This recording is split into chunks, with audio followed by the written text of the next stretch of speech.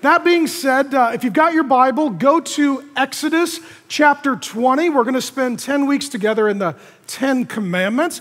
And since we're starting in the middle of a book, let me catch you up to speed.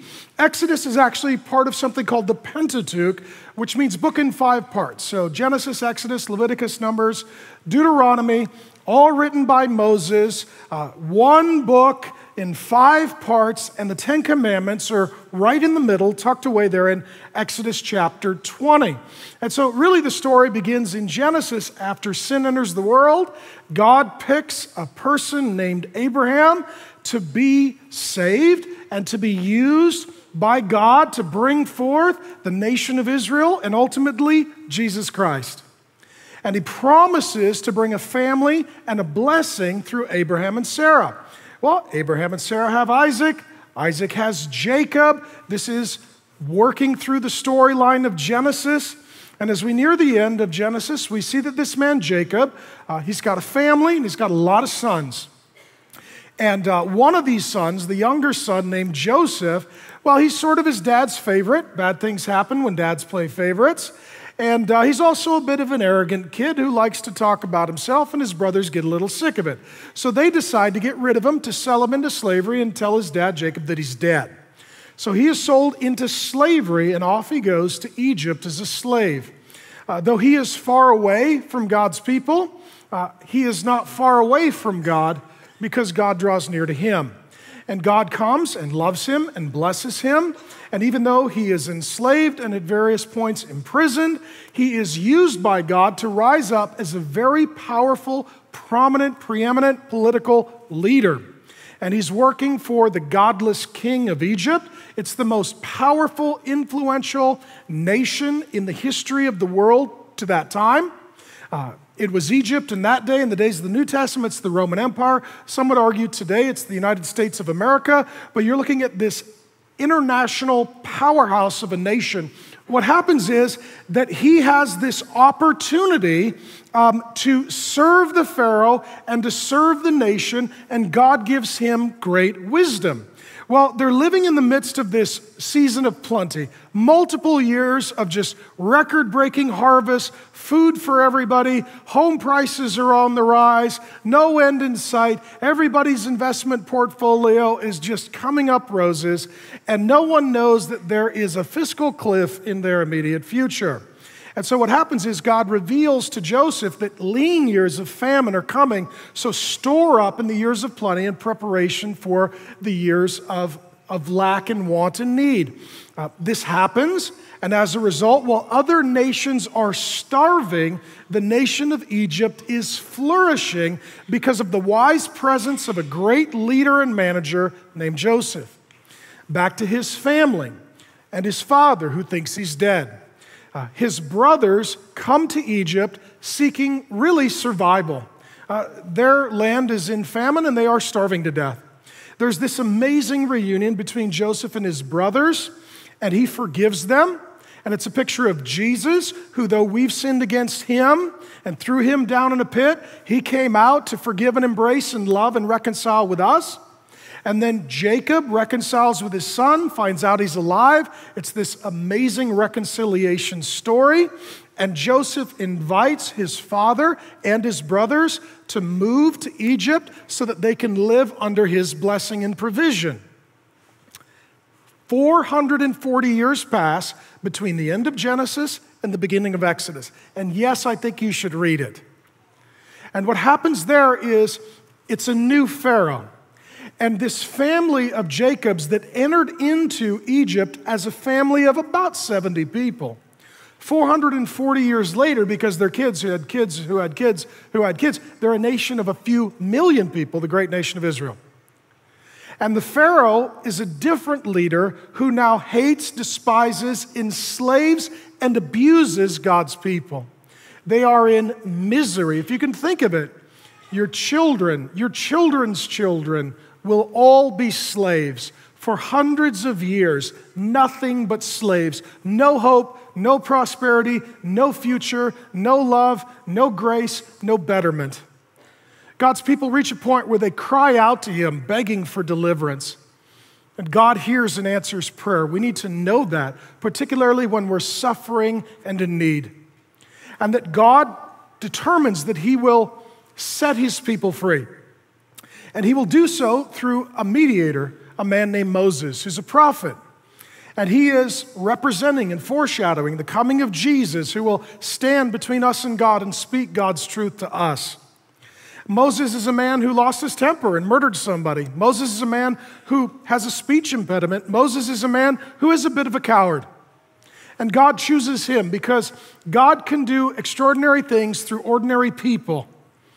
And because it's for His glory, when He uses someone like Moses or me or you, everyone knows that it was the grace of God, not the gifts of the servant. Moses is then told, go to the Pharaoh and tell him what to do. Of course, I'm paraphrasing, but no one tells the Pharaoh what to do because he thinks he's God. No one comes into his presence and says, I demand this. But God commands Moses as his messenger to do precisely that. Go tell the Pharaoh that he's not God, that there's a real God. The real God's not happy with the way he's treating his children. Go tell the false God that the real God says, let my people go, that they might be free to worship me, and that's freedom. Freedom is not the ability to do what you want. Freedom is the ability to do what you were made for by God.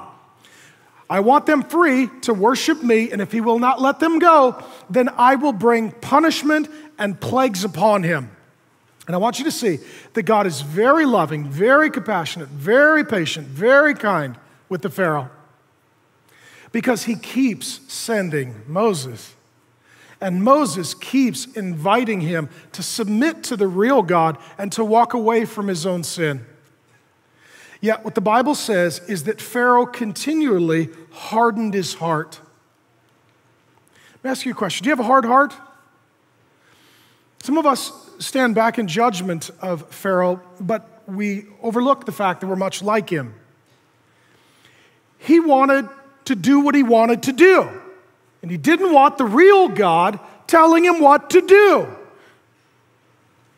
That's a hard heart. You and I, if we're honest, we at least have seasons of hardness of heart, where God says no and we say yes, where we disagree with God, where we defy God, where we disobey God. That's what Pharaoh did. The Bible says, in addition to Pharaoh hardening his heart, that God hardened his heart. This is the first 19 chapters of Exodus. You could read it for yourself. And the way that God hardened his heart is through love and grace and patience and kindness. The Puritans were fond of saying that the same sun that melts the ice hardens the clay. Some of us, when we hear from God, we melt. Oh, you're right, I'm wrong, I need to change. Thank you for telling me the truth. Others of us, we harden. No, I will not change. I will not agree. I will not relent. I will not repent.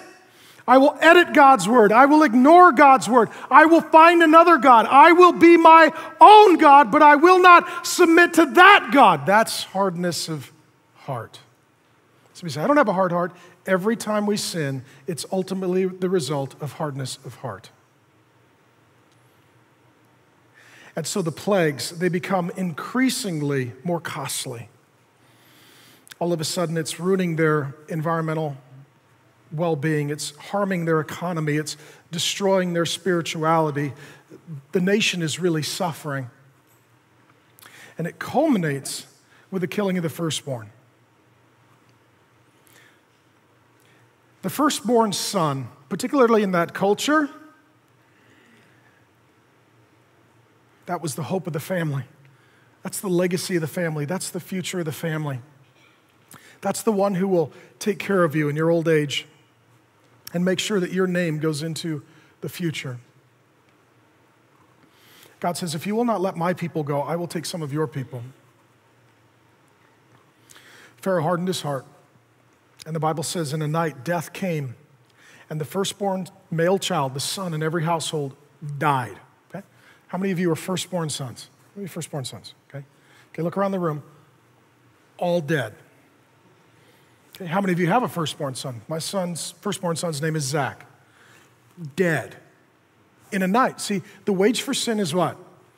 Death. And see, death comes one at a time, so we don't pay a lot of attention. When death comes all at once, we're overwhelmed by the fact that sin leads to death. And in Egypt, sin led to death, and death came at once for all. The Bible says that there was weeping in Egypt. I mean, just think of an entire nation where all the firstborn sons are dead, and all the mothers are weeping. Some lost a son, some also lost a husband. You men who raised your hand, dead. All your firstborn sons, dead. We'd have a massive funeral. I couldn't preach it because I'd be dead too. There was only one exception, and that was those who in faith participated in something called the Passover. God pours out his wrath, and he provides provision for his wrath to pass over us. And that was that God's people would gather as a family, that they would take a lamb without spot or blemish, symbolizing sinlessness and perfection, that they would acknowledge their sins before God, and those sins would be imputed to the lamb, that the lamb would be the substitute, that the lamb would then be slaughtered because the wage for sin is death. And then to show publicly that they belong to the Lord, they would take the blood of the lamb and they would paint the exterior doorposts of their home, so that when death came to every home, it would literally pass over those homes who had their repentance of sin demonstrated in the shed blood of the Lamb. This is all pointing to Jesus. Tell your Jewish friends, it's all pointing to Jesus. There is no Passover without Jesus. He is the one who is alone, the sacrifice for our sins, the substitute, the Lamb who was slain, and the one alone who alleviates the wrath of God from coming upon us. God then delivers his people. God liberates his people. He sets them free.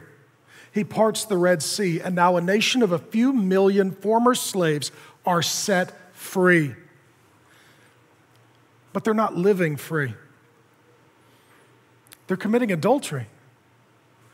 They're stealing from one another. They're coveting. They're lying. They're not raising their children in the Lord. They're worshiping false gods in addition to the real God. Though they are set free, they have chosen to not live free. So God's going to speak to them. God's going to be loving and gracious and patient and merciful, just as he was with the Pharaoh, as he was with them, as he is with us. And that brings us to the Ten Commandments. And I tell you all of this because if we only start in chapter 20, we read the Bible like those who are Jewish or Muslim or moralistic or political or Jehovah's Witness or Mormon. Do this, don't do that. If you do this, God will punish you. If you don't do that, God will bless you. That's not it. It's in the context of God has already loved, God has already served, God has already set free, God has already adopted these kids into his family. This is not about obeying him so that he will love you. It's about him loving you and helping you to obey. The context is very important. We can't ignore the first 19 chapters and launch into morality in the 20th chapter. And so then God speaks to his people, and here's what he has to say. First, he tells them that he is the God who loves to set free. Exodus 20, verses 1 and 2. And God spoke all these words, saying, okay, first thing, who speaks? God. This is what God says. This is what we believe. That what God says, the Bible says. What the Bible says, God says. Some of you come to the Ten Commandments and say, I disagree. Then you disagree with God. You say, well, that's his opinion. And I would say, so go with it. See, here, the Pentateuch is written by Moses. It says it in the first 5 books. It says it in Paul's letters. It says it in the teachings of Jesus. It's college time. You're back to school. A lot of you are going to take some Bible class at some loony college. The first thing I'm going to tell you is Moses didn't write the Pentateuch. Yes, he did. He says he does. Paul says he does. Jesus says he does. It doesn't matter what the guy at community college says. Moses wrote the first 5 books. And though Moses here is writing, it's ultimately God who is speaking. It's God who's speaking. Marcel, I need you to know this. When we open the Bible, God is speaking to you. You're hearing from him. Okay? So we don't believe that this is alongside of philosophy or religion or spirituality or ideology. We don't believe that this is speculation about God. We believe this is revelation from God. At Mars Hill Church, that is bedrock for us. That is bedrock for us. So God's going to say something. Anybody want to hear from God? Right? God's going to say something. I am the Lord your God. I'm Yahweh. It's me. It's me. This is a God who's speaking to everybody at once. Some would say this is the only time in the Bible that God assembled all of his people to speak directly to him. This is unprecedented. This is very important. This is historically in a category unto itself. He's going to start by telling us who he is. Here's the truth. Apart from revelation, we would not know who God is. If God didn't tell us who he is, we would not know who he is. And here's the good news. Our God tells us who he is. He says, I'm the Lord your God. It's very personal. I'm Yahweh who brought you out of the land of Egypt, out of the house of what? Slavery.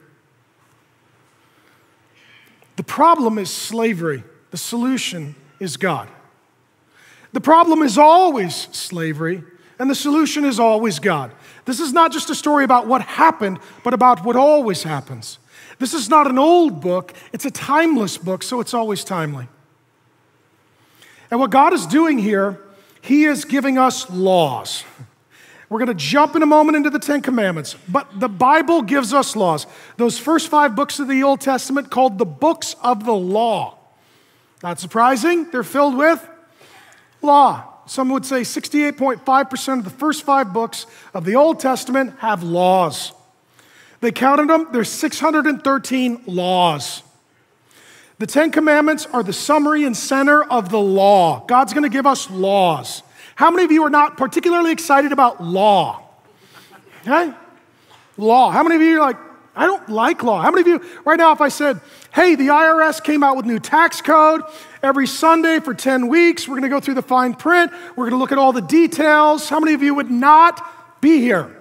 Okay? I wouldn't be here either. You know, how many of you, if your boss says, hey, come on into the break room, you know, corporate just sent out a whole bunch more policies and we're going to go over them.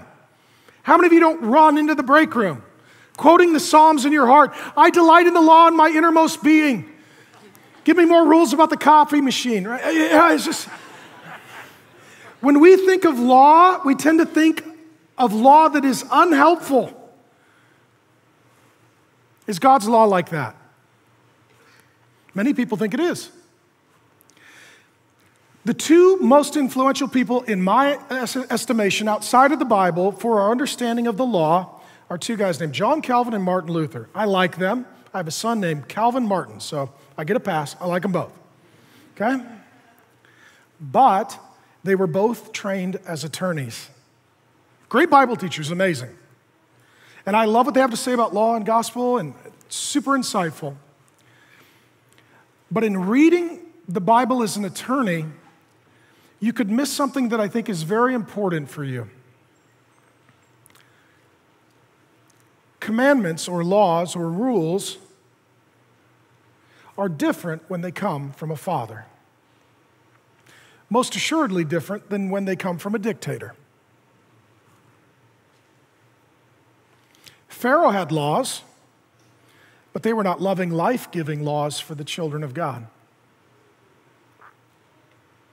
How many of you have rebellious kids? Okay, keep your hands up. How many of you have kids? Okay, you have rebellious kids too. Okay.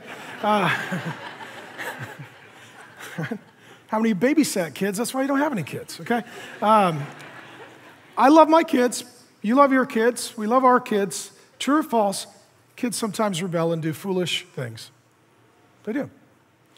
And so what a good father should do is call what we title a family meeting. Okay? You always know that something's gone wrong when dad says, family meeting, everybody on the couch. It's like, oh, somebody did something. We're going to talk about this, right?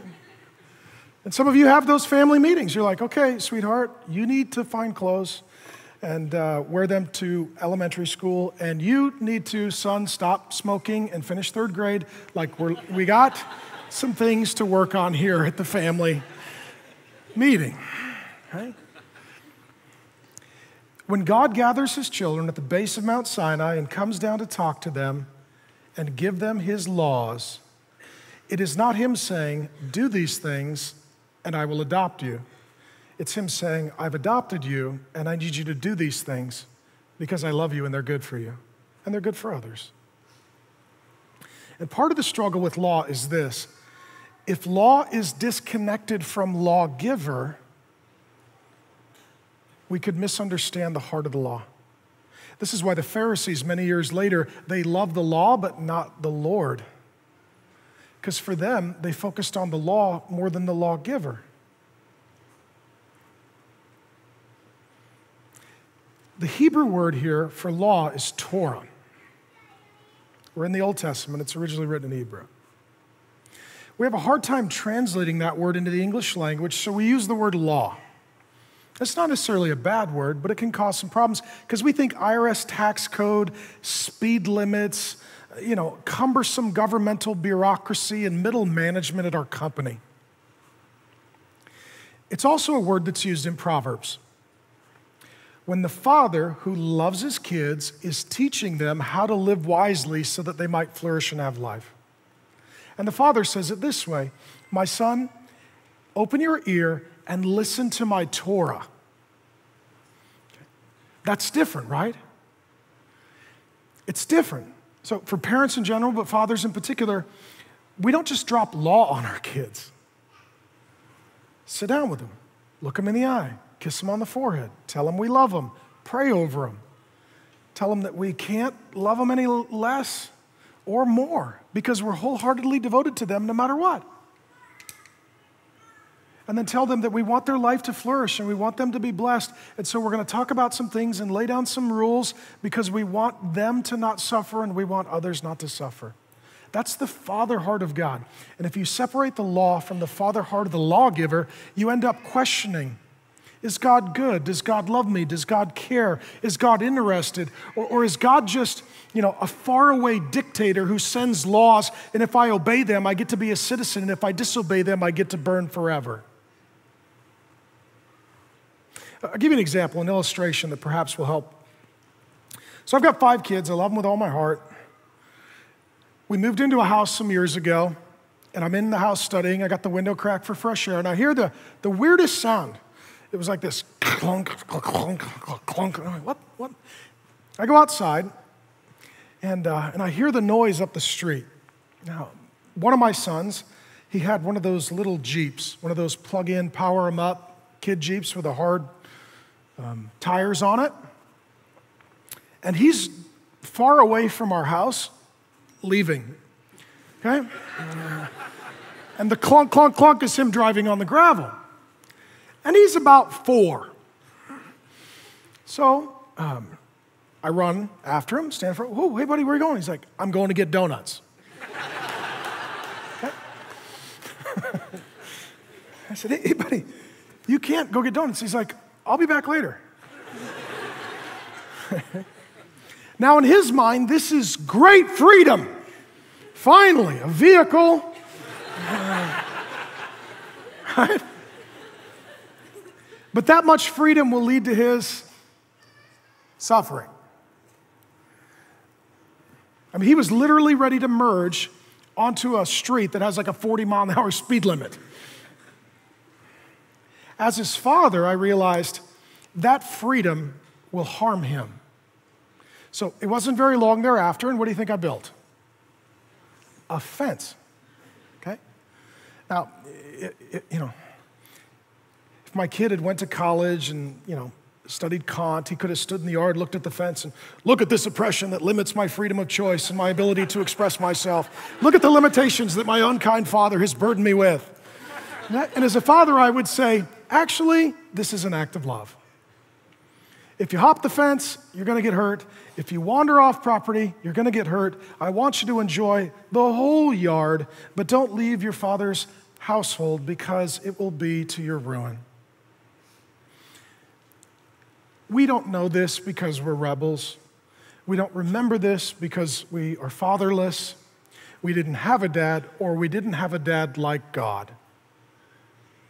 And when God gives us laws, if we don't see him as a father kissing us on the forehead, sitting with us on the couch, telling us how much he loves us, and telling us that every law is a board in the fence to preserve our life so that we can run freely without being harmed, then we will altogether reject a loving father who wants life for his kids. Every one of God's laws is just a plank in the fence. And when you see it, remember that your father loves you. And freedom is not freedom to jump the fence, but freedom to play in the yard. Amen?